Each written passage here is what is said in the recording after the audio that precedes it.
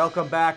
Paul Phillips coming up. TJ Cloutier coming back. Also, resolution to one of our contests. But first, something you've come to love. Padraig Parkinson's Off the Wall.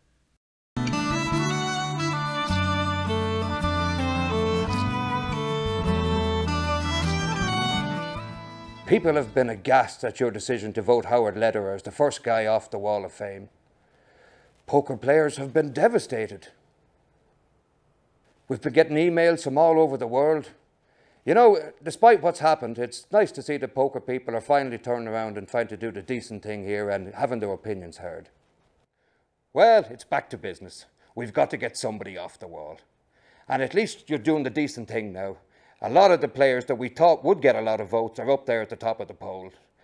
It's very close between a few of them, and we've had a new runner. A European has been getting quite a few votes in the last couple of days, most of them which seems to be coming from a block vote of the American dealers in particular. It's going to be very close. Every vote is going to count, so please keep your votes coming in. Send them to the email address. Paul Phillips has made flip-flops and pink hair famous, but what do you know? He's made a lot of colours of hair famous. What do you know about his game?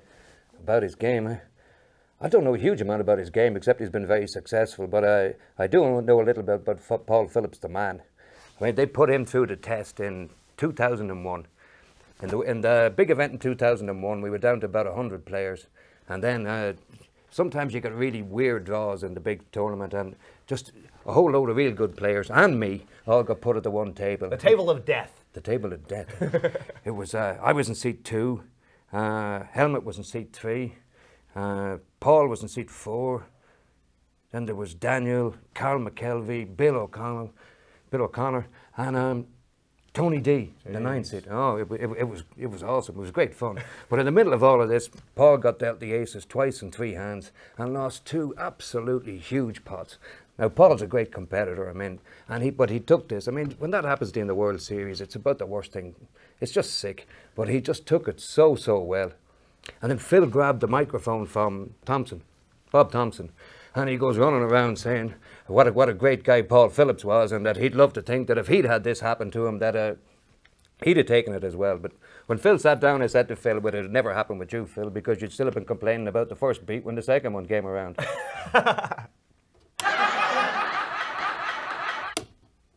Well, he's a great guest. We're excited to have him here. He's won a WT bracelet, 3 World Series of Poker final tables last year alone. Please welcome the one and only Paul Phillips.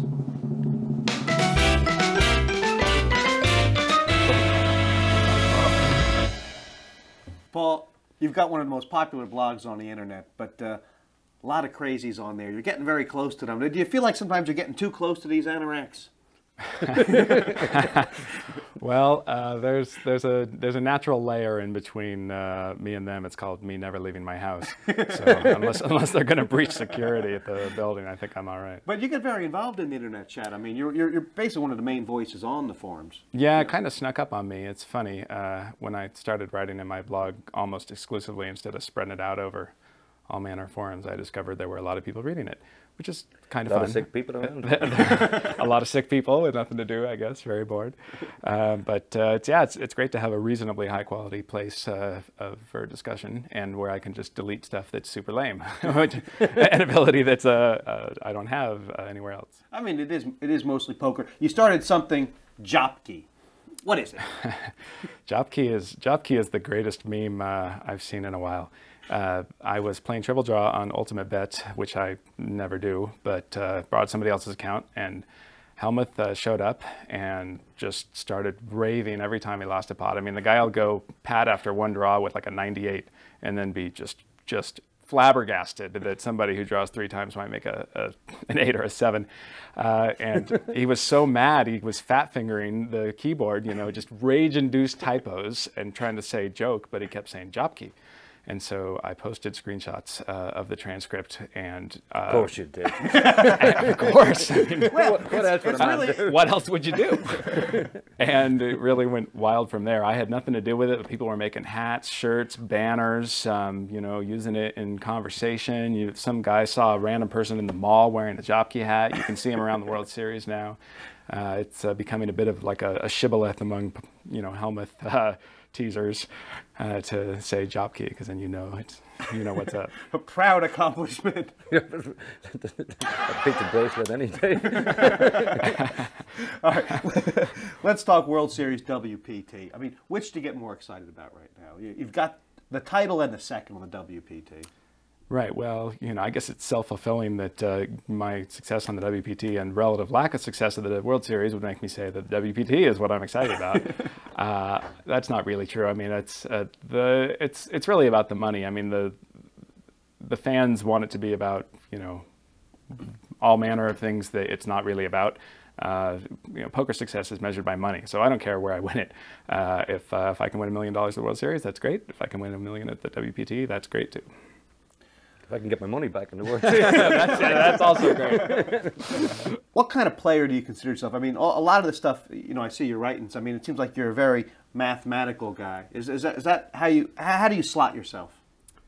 Well, it's true. I am a very mathematical guy. People often misunderstand what that means. People have this very narrow view of what it means to be a mathematic player. They often what they want to think is that means predictable, but it's actually quite the opposite. It's understanding how and where you randomize so that you can't be exploited or predicted. Now, I'm not nearly as good at that as I'd like, and I also try to keep just a streak of just complete senselessness in there, because a little bit of that goes a long way, and people don't want to play pots with you. That's what I try for. The hair, Paul. I mean, you've had more hair colors than anybody in poker. What's next for it? Well, I think I'm really happy with this. It's, you know, for me, it's all about the lowest maintenance approach. That's, you know, the beard was not some well thought out endeavor to look crazy. It was just got tired of shaving. Right. That was accidentally. So this is by far the easiest and most comfortable. So I think we have a winner here. All right. We're going to talk a little more about the World Series later, but I want to know if you'd play a little game with us. We have something called Beat the Bookie. And I'll tell you what, take a look at this.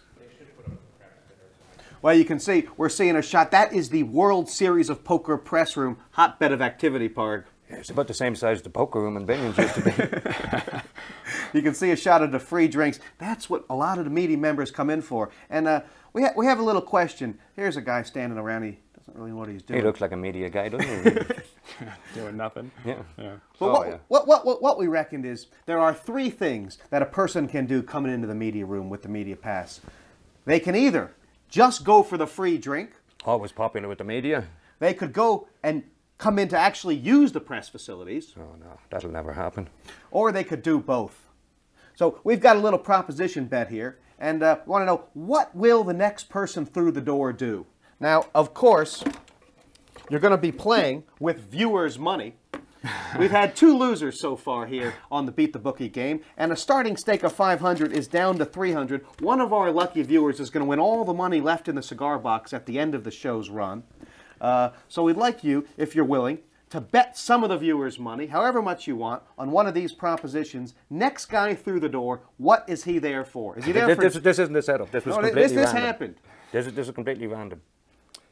Are those odds? Those are odds. Are those determined by having watched the door and gaining a sense of what people do, or is that somebody's wild swing? No. Our bookmaker sat down there for a while and really reckoned, what are the real chances of what are the guys come into the media room for? I mean, is it the free drink? Is it to actually use the press facilities? Or, of course, they can do both. And I get to decide how much to bet? You can bet anything of the viewers' money you want. Any of it. What if I bust them?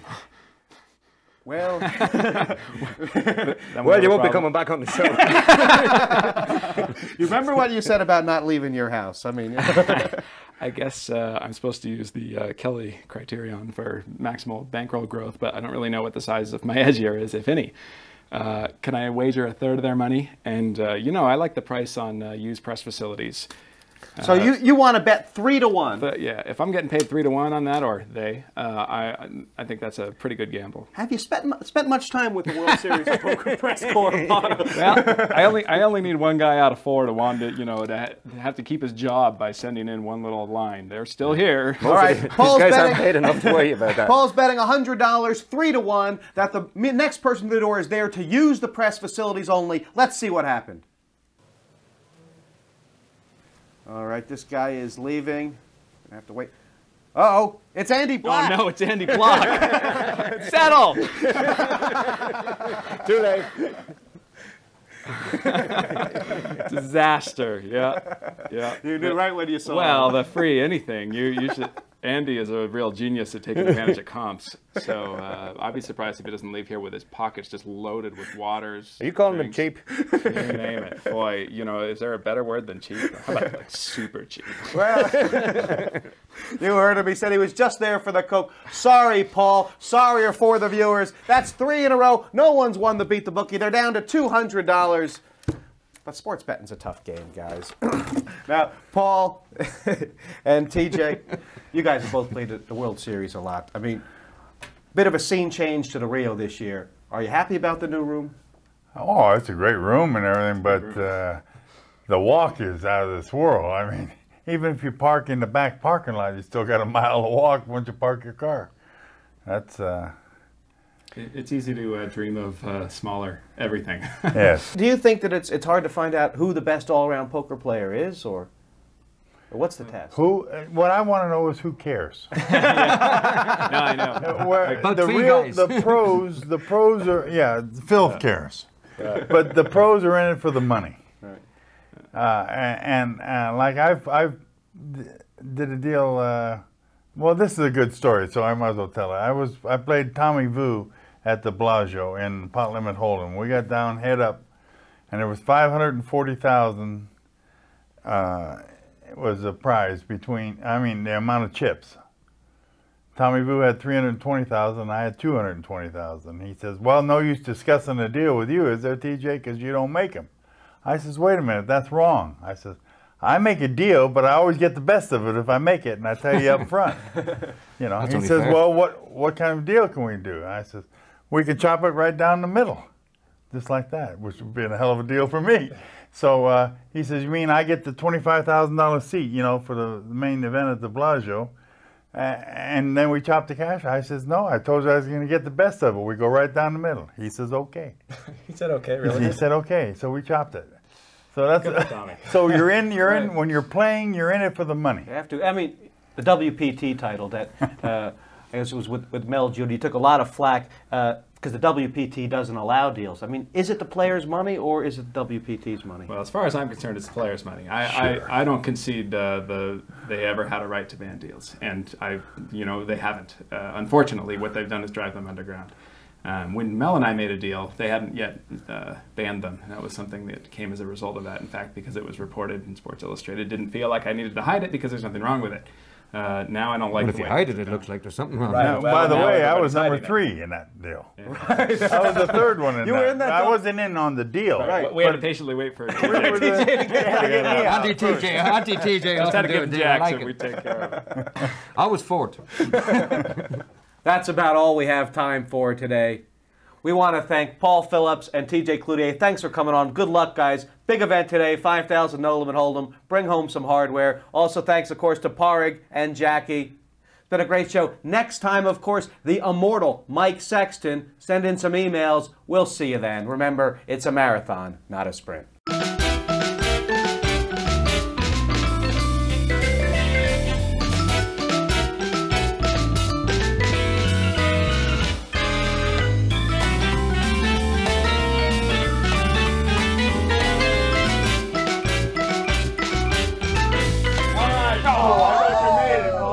Breaking left.